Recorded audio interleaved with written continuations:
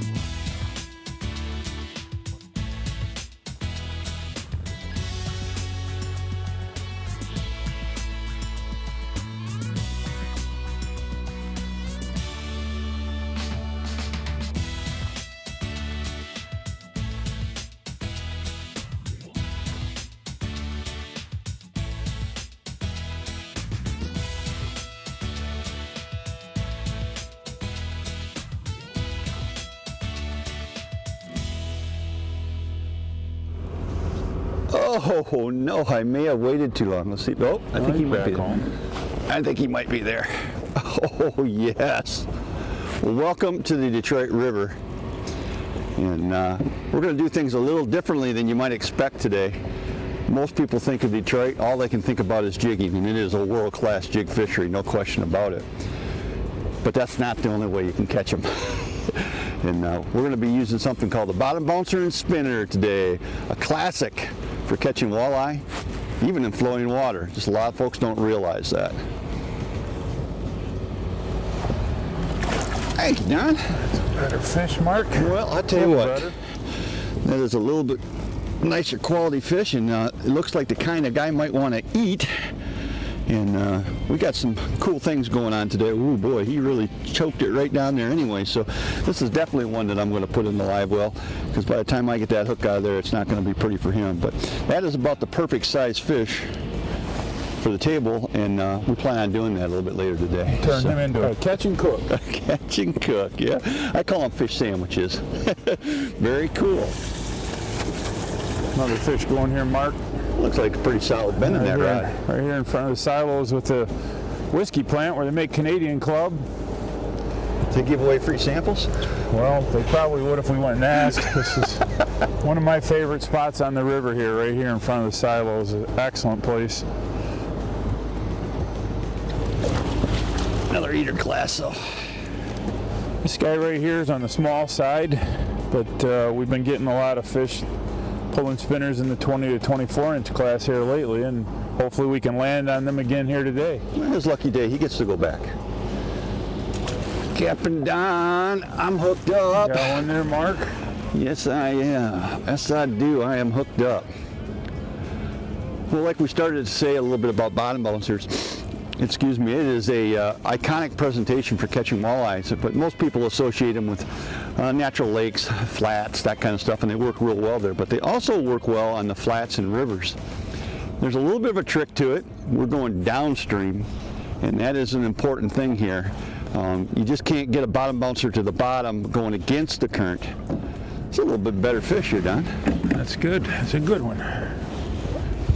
He's giant, but he's definitely a little bit better. Gonna need a net. I'm over here minding my own and not paying attention to your fish. Oh, that's not a problem. There we go. Actually, just about the same size, but as I was saying, the trick to this is going with the current. You can't fight the current with a bottom bouncer, but if you go with the current and go just a little bit faster than the current, fast enough to get your blades rotating, that bottom bouncer will work very, very well on river flats. And that's what we're looking at here. It's this massive flats. Fish are all scattered. You can see this is a small male. That's what we're going to be dealing with today. I doubt we'll even catch a female today, Don. What do you think? I don't believe so. I think pretty much most of them have pushed out of the river by now. Yeah. We do get a late push once in a while. We had one about 2 weeks ago. That was a pretty good push. So it is what it is. It's eater class fish today on bottom bouncers in the Detroit River. Special considerations are provided by Cisco Fishing Systems and Striker brands. Go early, go late, go prepared. Special considerations provided by Fishhawk Electronics and Daiwa Corporation.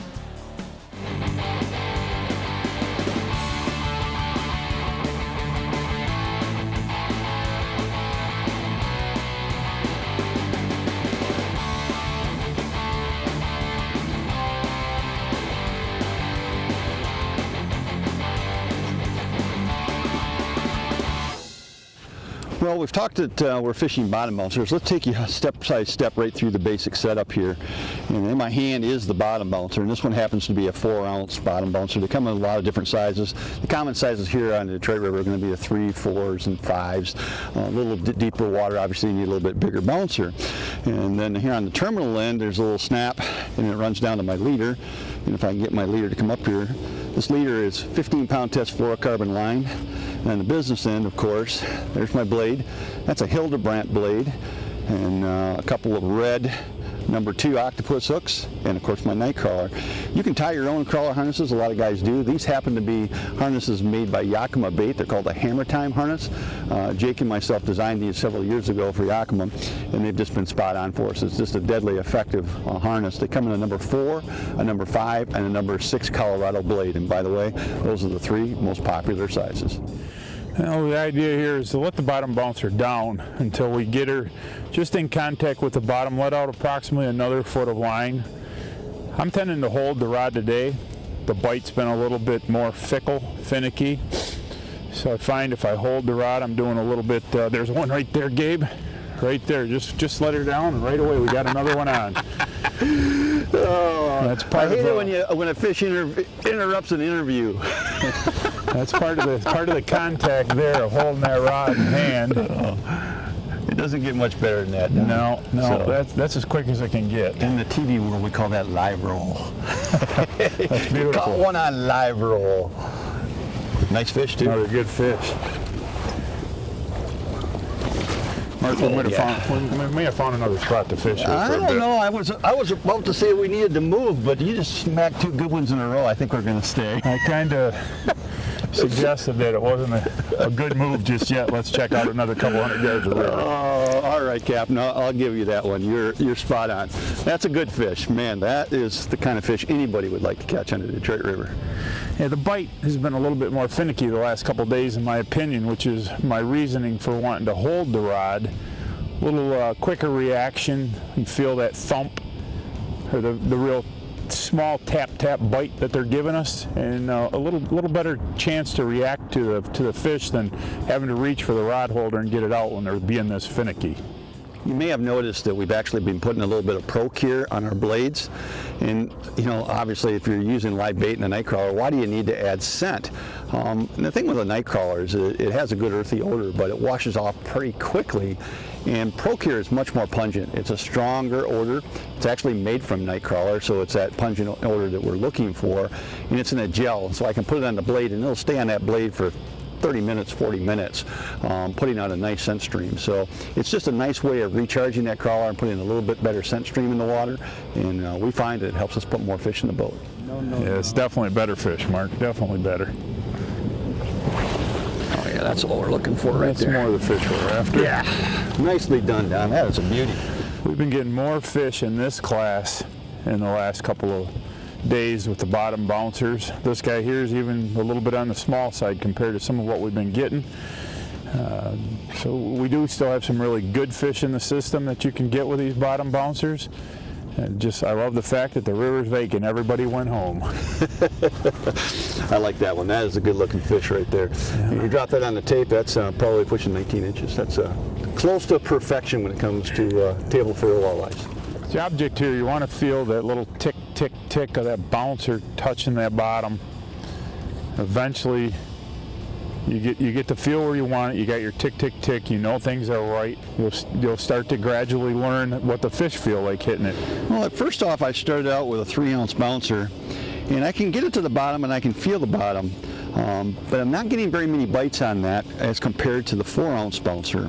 The 4-ounce bouncer seems to be getting a little bit better bites, and I think the 4-ounce bouncer is giving me a little bit more control and being able to just tick the bottom. What they notice is that the bottom here has got a lot of moss on it, and so if you let your bouncer out a little bit too far and it drags a little bit, it's going to get that moss on it. I think that's what was happening with the 3-ouncer. So I'm going to go up to a 4-ounce bouncer, and I'm pretty confident that that'll allow me that better tick, tick, tick content, or contact to the bottom like Don was talking about, and hopefully get rid of some of that moss and get me back into the walleyes. Special considerations are provided by Precision Trolling Data and the Lake St. Clair Walleye Association. Special considerations provided by the Ultimate Sport Show Tour, Michigan's elite sport shows.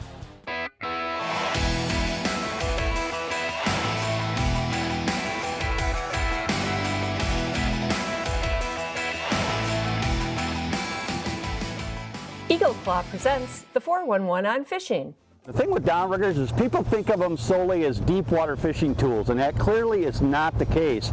Obviously a downrigger will get you to deep water, there's no question about it, but it's a depth control aid, and it can be fished in any depth of water. We're fishing in skinny water here, 15 feet to 20 feet, and yet putting the downrigger ball just down 5 to 10 feet, we've caught several cohos doing that, so it allows us to fish that water behind the back of the boat you might not otherwise use. So a downrigger is not just a deep water tool for catching fish, it's a tool for catching fish at any depth that you want to fish at. Feels a little better. Fish coming out for a sunny bite right now.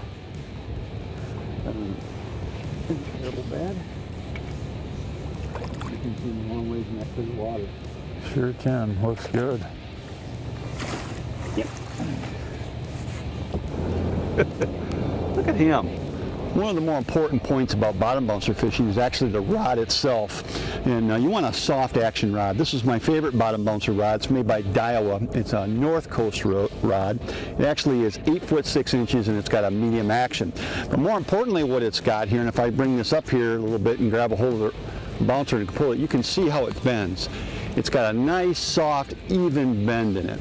And I like that because what's going to happen here is when I put this thing in the water and start fishing it, the fish is actually going to telegraph the strike. I'm going to see the rod go like this when I get a bite, and then when that fish is actually hooked, that rod is just going to load and just go and stay like that. And when that rod loads is when I'm going to actually grab the rod. So I let the fish get the worm in his mouth, and then as he swims around away and starts to swallow it, that's when the rod will load, and I know he's hung himself, and all I have to do at that point is pick the rod out of the holder and start fighting it. The rod is doing most of the work, the bottom bouncer is doing the rest of the work. All you have to do is reel in the fish. This feels like a better fish, but again, we switched rods, so I'm not sure what this rod here is really feeling like yet. What's amazing about this fishery, Mark, is in April, everybody's here. You can walk across the river on boats all the way to Canada, go visit the Queen. But in May, everybody leaves. They all vacate. They all disappear. That is a better fish. Nobody's around. There you go. So you kind of got the river to yourself, huh? In May, you pretty much have it to yourself. A lot of the guides right now are switching over to bottom bounce, and most of them, they're not real welcoming of the fact. They'd rather be jigging, but they're all doing it now and starting to get comfortable with it, and realizing there's a whole lot of fish to be had, and we still get some good quality fish doing it. One of the things I'd recommend on your Lowrance unit or any sonar unit you might have is to go in a split screen mode when you're fishing the Detroit River. The reason for that, obviously we want our sonar, we want to see our depth and we want to mark fish, but also I want to watch my plotter screen here and my map charting. And the reason I want to do that is because this is border water. Approximately half of the water is in Ontario, half of the water is in Michigan, and so it's really important to know this because in Ontario you can only fish one line, but when you cross the border and get into Michigan you can fish up to 3 lines per person. Well, how do you know where the line is? It's easy. It's right here on your graph. It's a dotted line that you just can't miss. And what we're doing right now, we're actually right on that border. So I have to be very cautious to make sure that I stay on the Michigan side if I want to fish multiple lines. And if I slip back into Ontario for a little bit, it's okay, but I have to pull out that extra line. I can only fish one line. And with the map plotter here, it makes it obvious. You know exactly where you're at all the time. I've missed the last couple of fish being a little bit too quick on the drop. I'm going to make sure he's there, and apparently he's letting us know that he's home now. Yeah, he's definitely there. I got a little quick the last couple of fish and missed them. Instead of letting them let me know that they're there, I was trying to force feed them and make sure that they were there. This guy here, I took a little more time, and he let me know that he was there. And now that as Mark said, we've got numbers now. I'm not even going to ask Mark to get the net because he's busy, so we'll just flip him over the side and he's going back anyways. When I'm setting the bottom bouncer, it's not rocket science. It's pretty simple. I put the bouncer in the water. I look to make sure that the harness and the blade is rotating nice on the harness, so it's good. I open up the bail, and I'm going to let it free spool, but I'm putting a little bit of tension on it. I don't want it to go down too fast, because if it goes down too fast, the bouncer can come around and get tangled in the main line. So we'll just let her free spool down here until she hits the bottom. Boop, I felt it hit the bottom. Now I'm going to hold it for a few seconds, just let everything kind of pull tight again, and give myself maybe here 5 seconds or so, and then I'm going to free spool it again. Second time I feel it hit the bottom, I'm going to engage the reel, put the rod in the rod holder, and the rest is up to Mr. Walleye.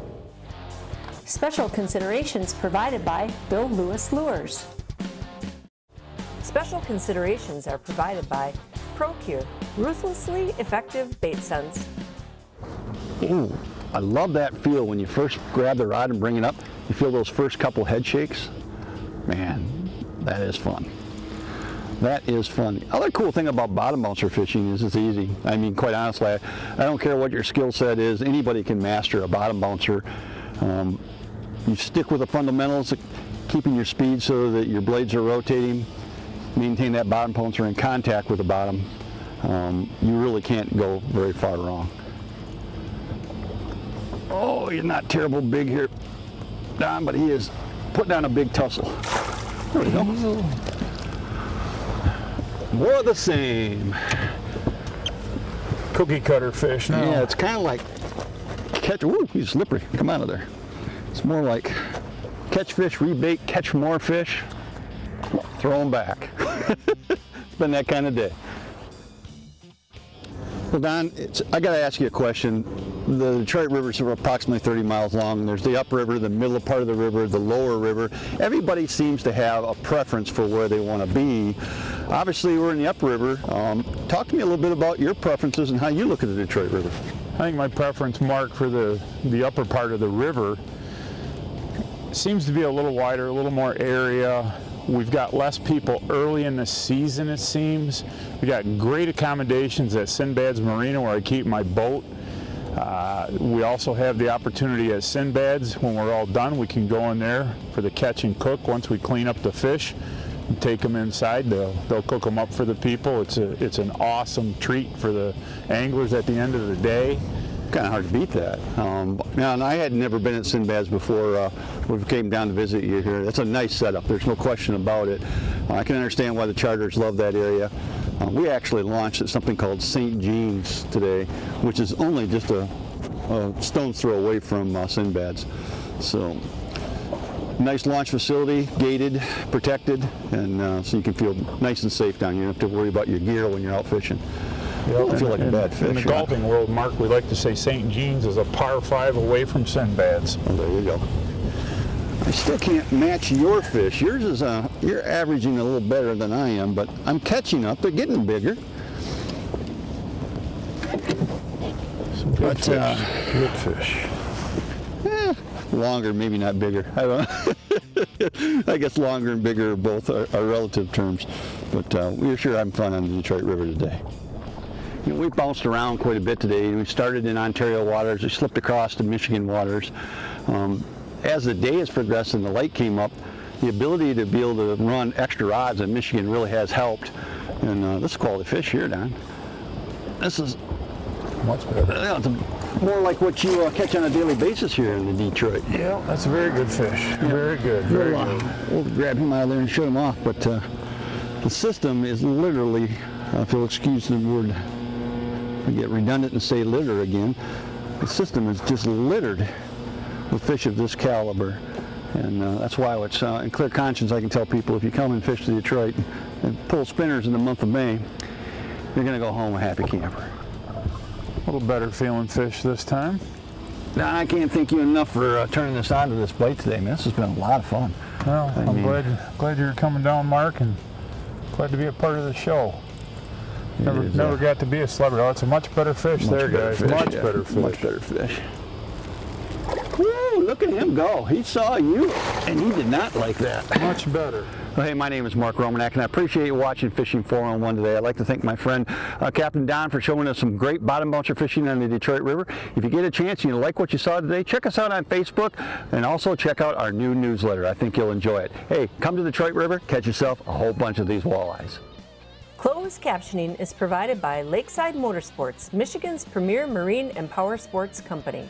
Fishing 411 is brought to you by Offshore Tackle, Lowrance Electronics, Starcraft Marine, Yamaha Outboards, Yakima Bait Company, Niagara Falls, USA, Smooth Moves, Bill Lewis Lures, and Jay's Sporting Goods. So we'll see if we just got into a pot of smallmouth or whether we got a walleye in a smallie. No, I just got a small walleye. That's just a modest one. A small eye? Yep, a small eye. That's exactly what it is. That's a perfect definition. A small eye.